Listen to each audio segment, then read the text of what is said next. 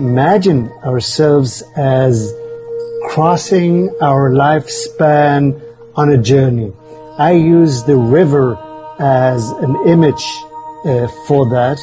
The river that has its origin in a source and eventually runs out into the ocean, where our individual journey joins up with the collective humanity, with the world soul, the anima mundi.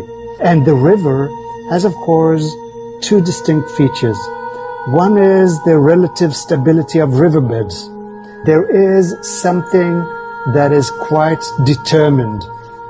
The riverbeds change very slowly. The course of the river changes very, very slowly over time. But on the other hand, the river changes during the seasons. There are rivers that have a wonderful, bubbling, lifeful, energetic stream, and there are rivers that are nearly dried up.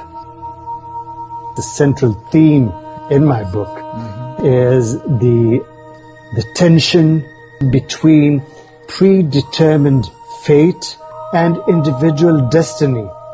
Fate, what has been spoken by the gods. If we translate the gods into archetypes, what seems to be determined archetypally, which includes, for instance, where I was born and the time I was born.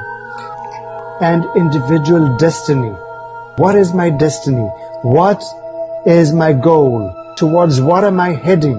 The aspect of individual decision-making, free will versus the predetermined. And I think that there is a constant tension, constant negotiation